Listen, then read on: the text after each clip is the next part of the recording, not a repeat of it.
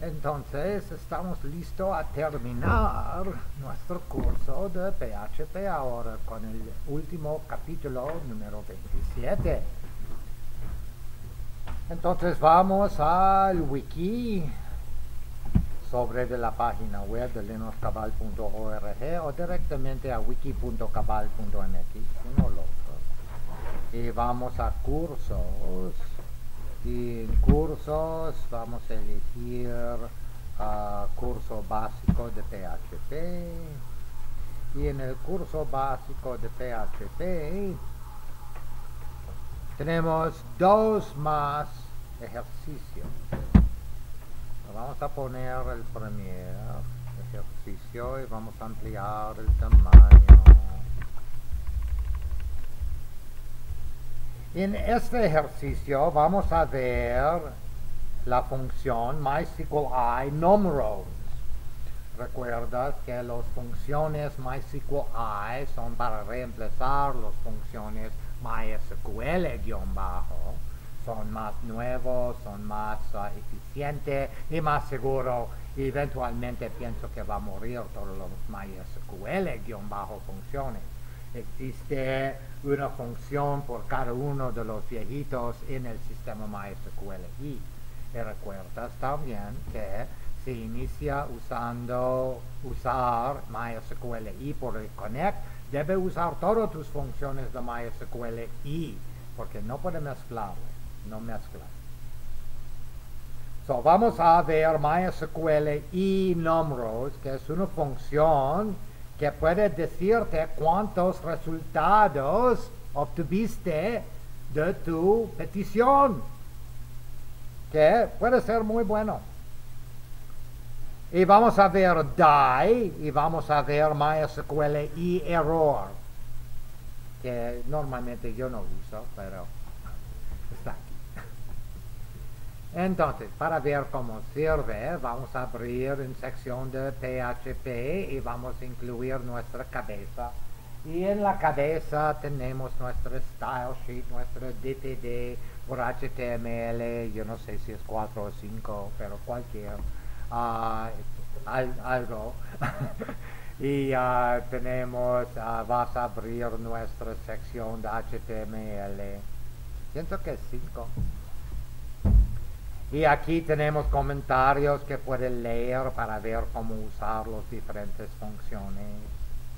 Y finalmente aquí vamos con eco a abrir un párrafo en fuente grande de Helvética que dice uso de MySQLi numRows, die y MySQLi error. Oh, debe ser i error. Me voy a corregirle más tarde. Pero MySQLi error, porque estamos en sistema MySQLi, no puede usar MySQL error, o él va a darte un error consistentemente. Después vamos a require once MySQL clase connect inc.php, que recuerdas es nuestra conexión donde vamos a conexionarnos a MySQL, el servidor, y con contraseña y usuario vamos a elegir el uso de la base de datos MyTest1. Si no recuerdas cómo se escribe, puedes ir allá donde dice ver los contenidos de MySQL y él va a recordarte incluye el inc de Etsy donde existen las contraseñas y cualquier sobre de variables que no son disponibles a Apache, no son parte del document root y no van a aparecer en ningún lugar. Más seguro manera de hacerle, no escribe contraseñas en tu script, muy mala idea. Y recuerdas, vamos a usar el MySQL Real Connect, donde tenemos el MySQLi Options y cualquier. Pero aprendimos todo esto como 2 semanas atrás. Lo mismo, si quieres recordarte de esta, tiene los contenidos. Entonces, en teoría, después de require once, esta MySQL clase connectin.php, si se falla por alguna razón u otra, él va a quitar el programa totalmente con el nivel de error más de 0 y va a quitar. Si él continúa hasta aquí es porque tuvimos éxito, tenemos una conexión que está guardada en una variable que se llama $con mayúscula C. Y si se continúa, vamos a asignar a una variable que se llama $query. O cualquier, no es un nombre de magia, $lechuga, cualquier. El cual, select asterisco from test table. ¿Recuerdas que test table es la tabla que creamos la semana pasada y la pusimos diferentes registros en esta tabla, y en la semana pasada fue necesario ir a la consola a verle. Ahora vamos a verle aquí con select y vamos a asignar esta cadena de caracteres a la variable $query. Nada más, solamente en cadena de asignación, nada más es un $query es una variable de tipo string. Y aquí vamos a, con MySQL eQuery, enviar la $query, la string de select, a la conexión y si tenemos éxito, él va a regresar algo. Él va a regresar resultados y podemos guardarle en $resultado.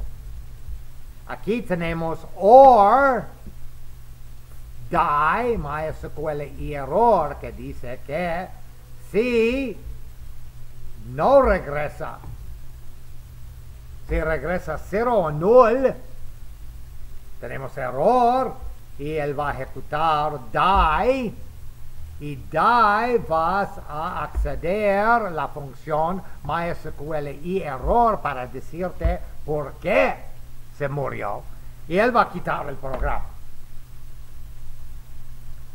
Pero si no se quita el programa y si continúa, tenemos en $resultado los registros en un arreglo, pero es un arreglo muy especial que no podemos acceder como un arreglo normal.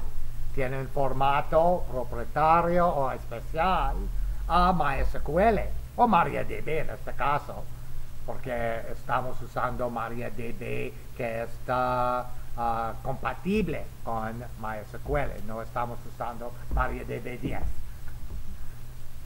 Entonces tenemos en teoría resultados si no se quita el programa.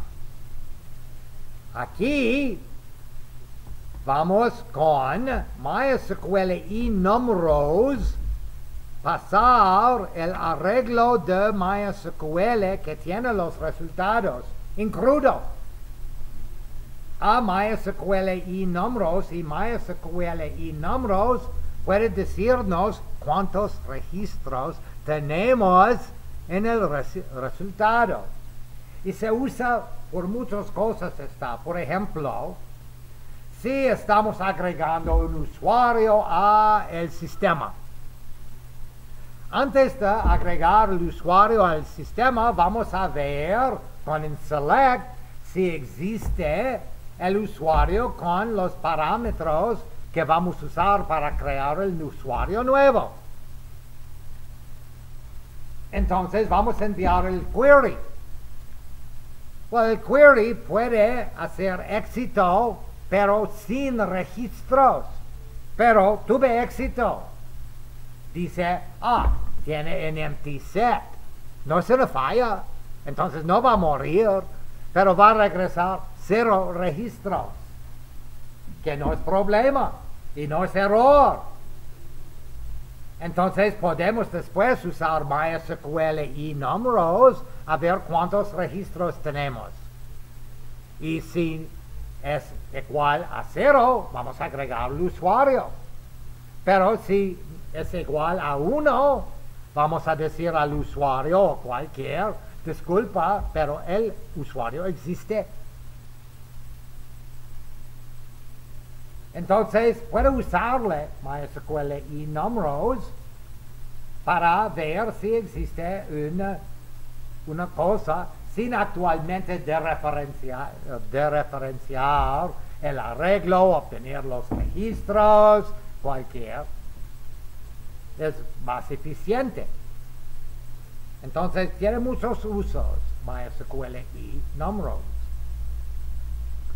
Entonces, aquí vamos a guardar cuántos registros tiene el resultado de nuestra query cuando lo enviamos con MySQL Query en $números.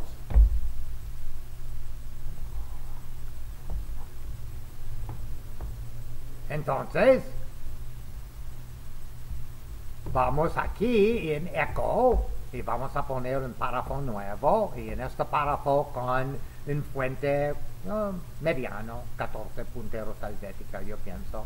Vamos a escribir número de registros en $números.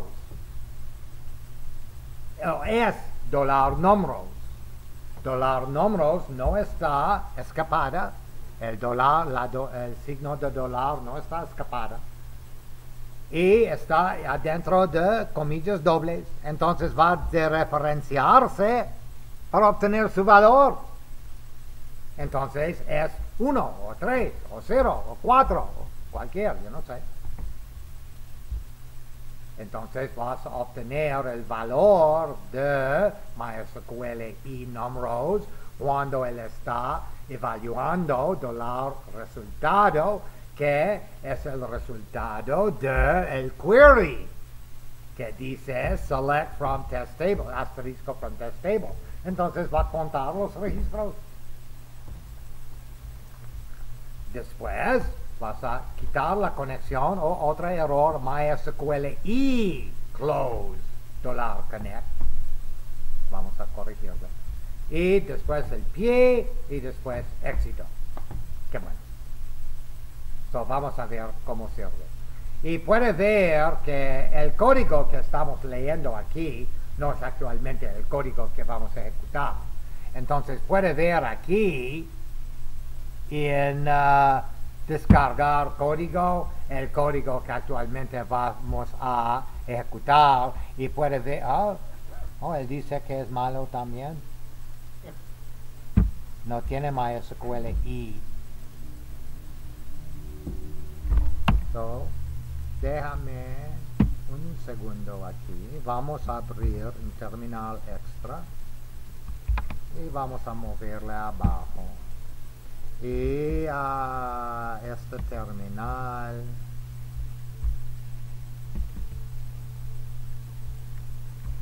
vamos al servidor SSH para asegurar, porque anteriormente los ejercicios no estuvieron escritos en MySQL y es una cosa nueva. Entonces vamos a encontrar tal vez errores todo el tiempo, cambio cosas al último momento, mala idea. Pero vamos a ver.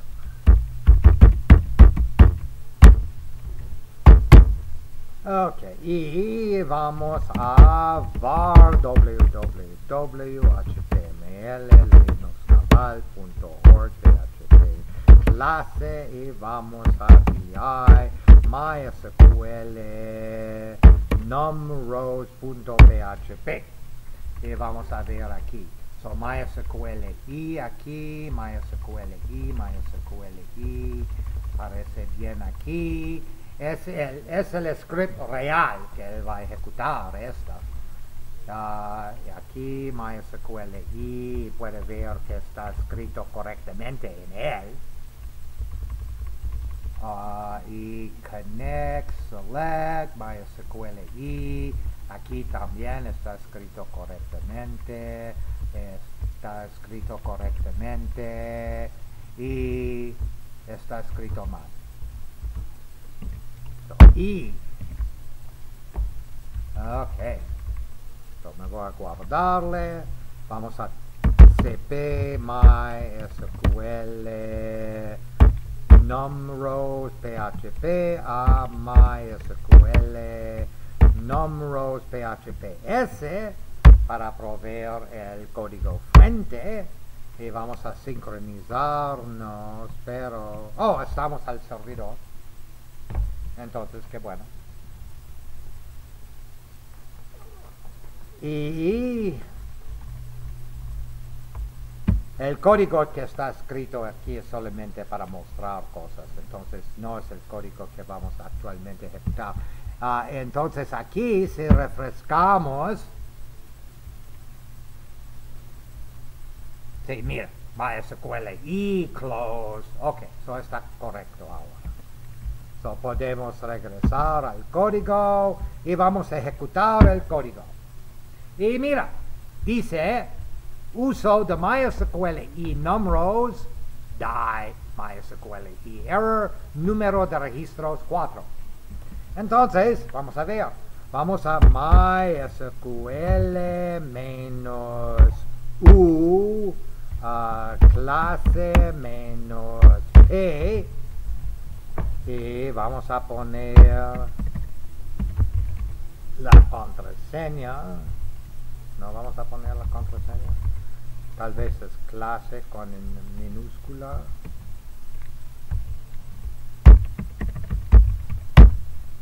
Okay. Y vamos a use que my test 1 es el nombre, sí, y show tables.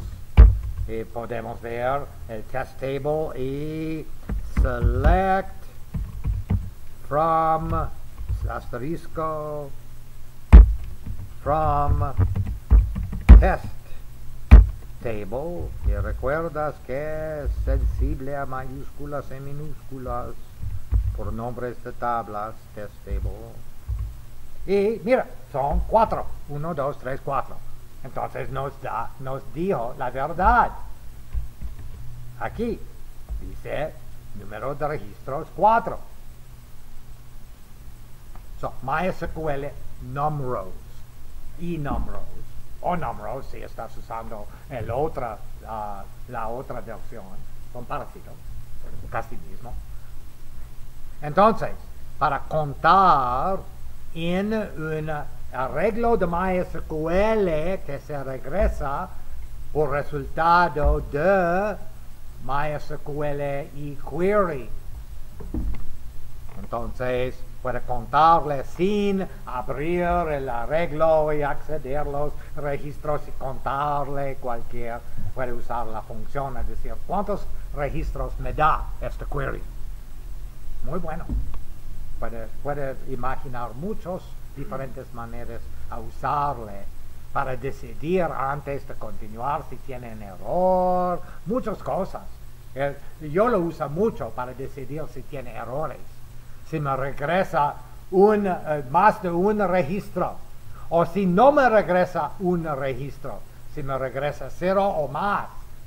Ups, error, debe ser solo uno. MySQL y numRows, muy buena función. Preguntas.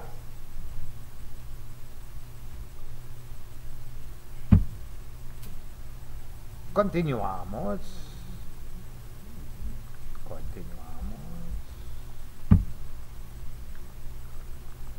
Die, yo no uso die mucho. Yo prefiero evaluar cosas y a crear mis errores propios que tiene la forma del sistema con el fondo y con los logos y cualquier. Y die solamente va a darte no es mi favorito manera, yo no lo uso. Por código rápido, ok. Pero por código bonito, mejor escribir tu error handler y a escribir tus errores en una página que tiene el mismo formato de todo. No en página que dice exploda. Pero él existe. Ahora vamos a ver MySQL Retrieve by Array. Entonces vamos actualmente a obtener los datos y vamos a escribirle a la pantalla por el usuario a verle. Entonces, la semana pasada aprendimos cómo escribir los datos en un base de datos, enviarle sobre de PHP, obtenerle de una forma, parsearle, a limitar el número de caracteres que ellos van a enviarnos, después enviar los caracteres a una función con HTML Special Characters o cualquier para asegurar que no tenemos caracteres que va a usarse por inyección y escribirle a la base de datos. Ahora lo vi como actualmente contar cuántos registros tenemos y aquí vamos actualmente a obtenerle los registros con MySQL y FetchArray para obtener los registros de el resultado de MySQL Query. No podemos referenciarle con un arreglo normal de PHP, no sirve. Pero podemos usar otras funciones para resetear el puntero, pero recuerda, es un arreglo, pero es un arreglo especial. Entonces debemos usar una función de MySQL para referenciar los miembros del arreglo y MySQL FetchArray. O MySQL y FetchArray en este caso.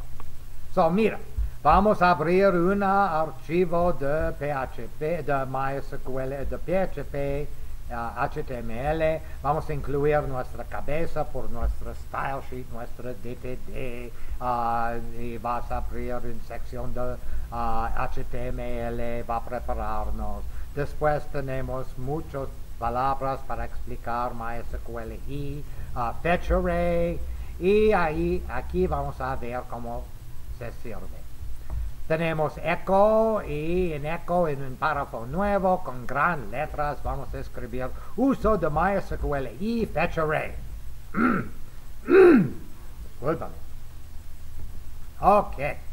Y después require once vamos a poner nuestro script para conexionarnos con MySQL Real Connect, con configuración, con AutoCommit, que dice si AutoCommit, y si estamos usando un base de datos que no es lo mismo con MySQL SSL, Connect SSL, para encriptar las conexiones que van automáticamente, todo con MySQL y Options.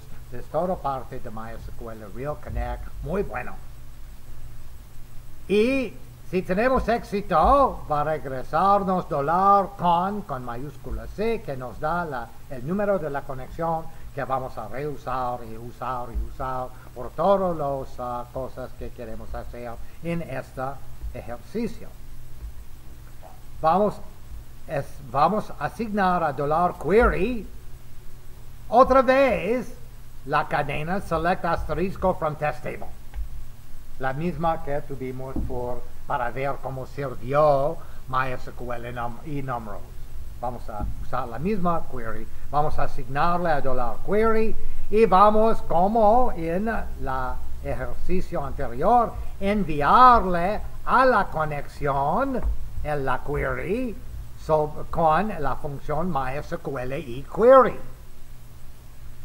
Y si tenemos resultados sin error, vas a asignar los resultados a $resultado. Otra vez vas a die con un error feo sobre de MySQL y error y terminar el programa. Pero si no termina el programa, otra vez en $resultado tenemos el arreglo especial de MySQL o MariaDB, que tiene los resultados de la query. Pero, ¿cómo vamos a leerle? Y es que vamos a ver aquí. So, tenemos echo en párrafo nuevo, con large text font, y recuerdan ustedes que arreglos son un poco como archivos.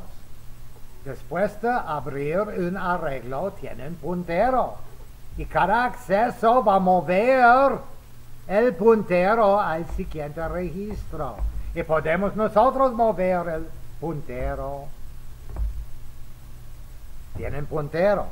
Entonces, podemos usarle con un while. Aquí tenemos un while.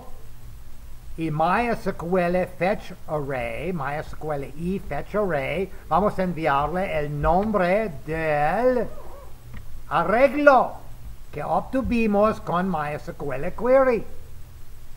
So vamos a enviar el nombre del arreglo a MySQL y fetch array, y él va, cada vez que él acceda este arreglo, vas a guardar el registro corriente, o vas a regresar el registro corriente que nosotros vamos a guardar en esta variable que se llama $newArray por el registro que se regresó.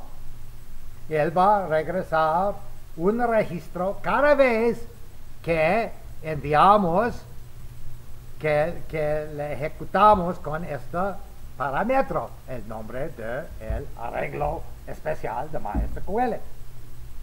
So, la primera vez va a obtener registro número 1. Registro número 1 es actualmente un arreglo. ¿Recuerdas? Tiene un ID y un valor. Tiene dos campos. Y él va a guardarle aquí. Entonces, vamos a escribir echo el ID es, y aquí, ¿por qué tenemos esta? ¿Por qué tenemos esta corcheta? Concatenación.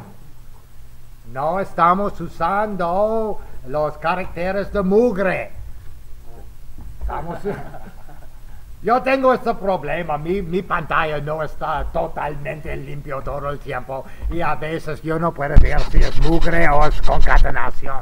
A mí no me gusta usar el carácter de concatenación, y cada uno es necesario terminar con comillas y cualquier. Yo pienso que es más elegante de esta manera. So, vamos a concatenar el valor de $newArray, su miembro ID. ¿Cómo sabemos el nombre del miembro?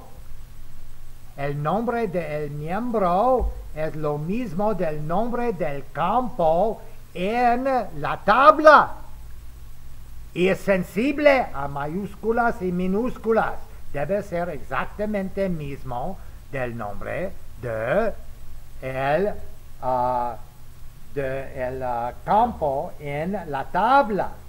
La tabla se guarda todos los IDs con el nombre ID en un campo ID con minúscula E, minúscula D. Entonces vamos a usar este nombre. Puede ver, mira, en la tabla al terminar.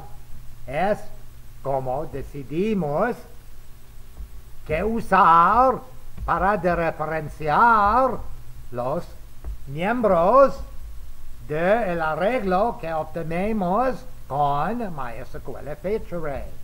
Entonces va a referenciar el ID en $newArray. So, y va a concatenarle, mira, concatenación. So, él va a decir, el ID es, y debe darnos un número. Actualmente, cada vez debe darnos un número diferente, 3, 4, 5 y 6. Es que debemos ver. Y los contenidos son,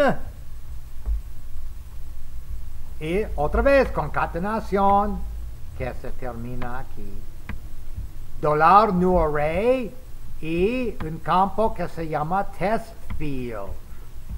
Mira, testField es el nombre del campo de MySQL o MariaDB. Es su nombre. Con mayúsculas debe hacerle correctamente. Y si lo tiene correctamente, él va a referenciarse por su valor, que por registro 3, valor 1, registro 4, valor 1, registro 5, mi valor de la forma, y registro 6, mi valor de la forma, con muchas cosas curiosas. Mira cómo se guarda. ¿Te recuerdas que se guarda en manera curiosa? Porque vamos a ver que no va a escribirse en esta manera. Muy bueno. Entonces, la primera vez del while debe obtener 3, valor 1. La segunda vez del while, 4, valor 1. La tercera vez, 5, valor de la forma. La cuarta vez, 6, mi valor de la forma con esta mugre. Y la siguiente vez, él va a fallar, porque no tenemos más.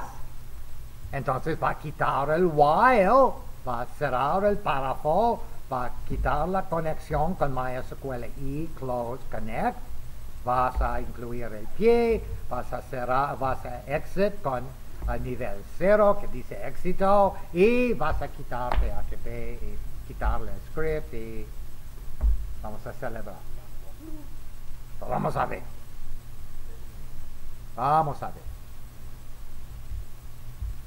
ver. Ejecutar. Y mira, uso de MySQL fetch array, y el while es el while, la primera vez en el while, la segunda vez en el while, la tercera vez en el while y la última vez en el while. Pero la última vez, mira, la comilla está escrito como comilla, pero está guardado como ampersand gato 039 punto coma. Oh no, disculpa, con ampersand quote punto coma. ¿Estás haciendo trampa? Con el código de HTML. ¿Por qué? ¿Recuerdas que lo usamos MySQL HTML Special Characters antes de guardarle para traducir caracteres peligrosos con comillas y dólares y cualquier para escribirle en manera que son desinfectados, que no pueden usarse por inyección. Pero MySQL es suficiente inteligente que él dice, sí, pero él va a regresarle literalmente y HTML va a interpretarle por sus valores. Entonces, ampersand quote y ampersand gato 039 punto coma es quote sencillo. Es una cosa importante, si vas a aceptar escrito del usuario, es muy peligroso. Debe limitar cuántos caracteres él puede enviarte. Entonces, el text area, muy peligroso, porque naturalmente en HTML no puede limitarle. Pero con JavaScript sí. Y si vas a usarle, debe aprender cómo limitarle con JavaScript. Y si ellos no tienen JavaScript habilitada, no permítanle usar text area, muy peligroso. Y después envía los escritos a una función de PHP para buscar por caracteres peligrosos, para traducirle en su código HTML para guardarle en el base de datos. Y no es problema porque cuando se regresa, el usuario no sabe que no son exactamente que está guardado y no es necesario para él saber. También, recuerdas que en la forma vamos a decir cuántos caracteres máximos que podemos guardar. Si quieren permitir guardar 50 caracteres máximos, debe actualmente decir que el máximo es más de 50 para poner espacio por los caracteres especiales. Un carácter, quote sencilla, es solo un carácter, pero va a guardarse con ampersand, gato, 0, 39, punto, coma. 6 caracteres. Entonces, debe en tu dimensionalizando de las cosas en formas, decidir cómo vas a manejar caracteres especiales y contarle por sus contenidos, no su resultado. Es muy importante. Otra vez vas a cortar tu ingreso o el ingreso del usuario. Entonces, esta función vamos a usarle mucho, el MySQL y FetchArray, y vamos a usarle normalmente en una estructura de control con un while o un for, cualquier. Yo normalmente lo uso en un while, entonces me voy a leerle hasta la fin del arreglo. Puede usar funciones para mover el puntero, para reiniciar de nuevo o para ir a un registro especial. Existen muchas otras cosas. Es el último que vamos a ver en este curso, porque es un curso básico. Entonces tenemos el conocimiento, pienso, básico de cómo manejar cosas. Y es necesario solamente aprender todas las diferentes funciones que existen que pueden ayudarnos. Este curso te prepara para escribir objetos, porque los objetos todos van a escribirse en código, como dice, no objetos, procedural. El siguiente curso que deben obtener ustedes es probablemente un curso de objetos, cómo usarle, cómo manejarle, cómo organizarle y cómo escribirle. Pero vas a escribirle en código procedural y vas a usarle en metodología de objetos, que es diferente. Entonces, o puedes escribir tu código proceduralmente, pero la gente van a gritar si ellos necesitan a manejarle. Pero si es un pequeño programa, no problema. Pero si es un gran programa que tiene muchos desarrolladores, es mejor escribirle en modo objeto. Entonces, debe aprender esto. Y tal vez vas a aprenderle, usarle puro objetos, o vas a decidir aprender también cómo usar ¿cómo se llama? Con Zen o un framework. Que ellos van a crear las reglas para ti y ellos van a decirte es como tú vas a usarle. Yo soy poco anarquista y a mí no me gusta esto. Me voy a decidir cómo me voy a usarle. Y yo no quiero un Zen o algo otro que va a decirme. Pero cualquiera. Esta es la fin de nuestro curso. Con las cosas pueden obtener a php.net el manual que ven en español o francés o inglés, cualquier lenguaje quieres. y a ver todas las diferentes funciones. El manual es muy bueno.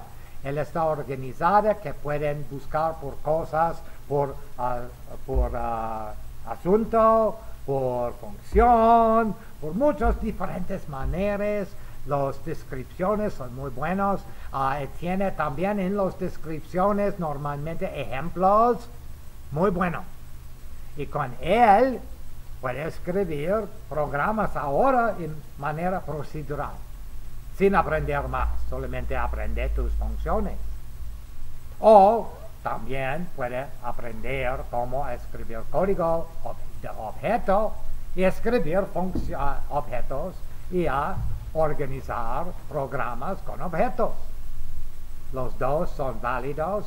Si vas a programar por una vida, es mandatorio aprender objetos. Y tal vez uno o dos diferentes frameworks. Tal vez. Entonces, ¿preguntas? Gracias. En la semana próxima vamos a iniciar nuestros cursos de comandos de la terminal de GNU y o Unix. Y vamos a aprender nuestros comandos, ls, cat, y diff, y grep, y find, y todos los buenos comandos. Qué bueno. Gracias.